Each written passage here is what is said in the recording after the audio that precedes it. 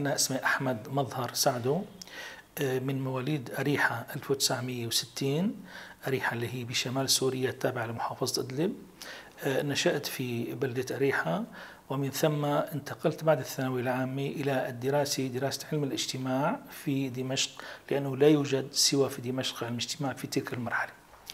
معهد الغزالي لإصلاح الأحداث الجانحين بدمشق هو طبعا موجود في منطقة قدسية تحديدا، يستوعب أو يستقبل الأطفال الأحداث اللي هن ما بين عمر 10 سنوات و16 سنة، باعتبار أنه ما دون 10 سنوات وحسب القانون السوري للأحداث لا يجوز استيعاب أو احتجاز الأطفال ما دون 10 سنوات حتى لو ارتكبوا أي فعل يخالف القانون. هلا الحقيقة كان أنه المشكلة بالتعاون مع الجهات الوصائية أو المسؤولة.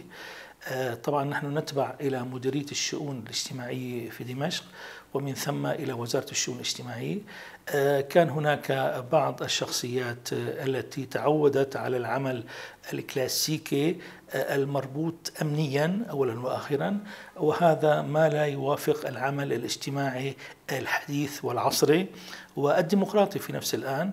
نتعامل مع الطفل على أنه طفل ارتكب فعل يخالف القانون، ليس مسؤولا عن ما فعله، وإنما المجتمع والدولة والحكومة والمؤسسات المحيطة والحي والأسرة أيضا هي مسؤولة عن كل ما وصل إليه حال الطفل الحدث الجانح. في تلك المرحلة كان نستقبل معهد الغزالي يتراوح العدد بين 20 و40، يعني الحد الأعظم كان يصل ل 40 طفل، الحد الأدنى كان 20 حسب الحالات وحسب الفصول أحيانا وحسب الأوضاع الاجتماعية للناس والفقر وإلى آخره.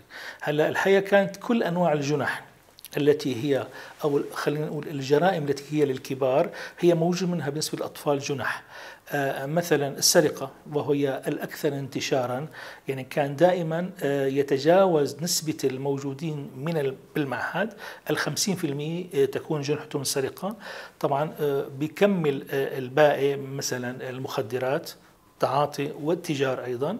طبعا تقول للطفل كيف يتجر، هو يكون سمسار أو وسيلة سهلة بين أيدي التجار الكبار. وأيضا هناك القتل، حالات قتل كثيرة. طبعا أيضا هذه لها علاقة بالكبار، يعني مثلا هناك بقانون الأحداث الطفل الذي يقتل عمدا ويكون مقابله للكبار إعدام، الحدث الطفل يتراوح الحكم عليه ما بين 3 و6 سنوات. فبالتالي كثير من الأحيان كان يستخدم هذا الطفل ليقوم بجرائم الشرف، خاصة الأب يدفع بابنه ليقتل أخته مثلا في جريمة الشرف، وكثير من الحالات الأخرى في إطار العشائري وإطار ريف دمشق اللي معروف في بعض الأماكن عشائريا كان فعلا هي حالات تصير فيبعث الطفل لأنه يقتل. لذلك كان في نسبة قتل، في نسبة إيذاء ومشاجرات أيضا ليست قليلة، أيضا لواطة، أيضا تحرش جنسي. تقريبا كل الجنح الموجودة للكبار هي موجودة للصغار، ولكن بطريقة أخرى مختلفة. طبعا في سوريا وحسب قانون الأحداث الجانحين الصادر عام 74 وتعديلاته فصل بين الأطفال بجنح من خلال الفئة العمرية. الفئة العمرية اللي تبدأ من 10 حتى 16 في معهد الغزالي في دمشق، والفئة العمرية من 16 حتى 18 من أتم 18 طبعا هي في معهد خالد بن الوليد لإصلاح الأحداث.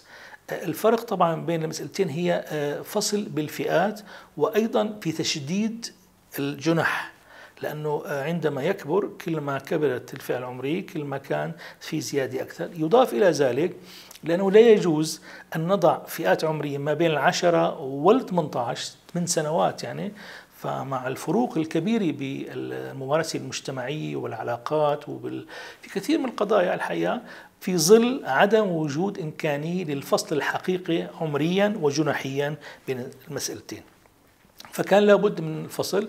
لذلك تم إنشاء معهد خالد بن الوليد فيما بعد، طبعا بعد معهد الغزالي. معهد الغزالي في سوريا قديم جدا منذ عام 52 1952، بينما الوليد كان بأواخر السبعينات، معهد الوليد 75 أو 76.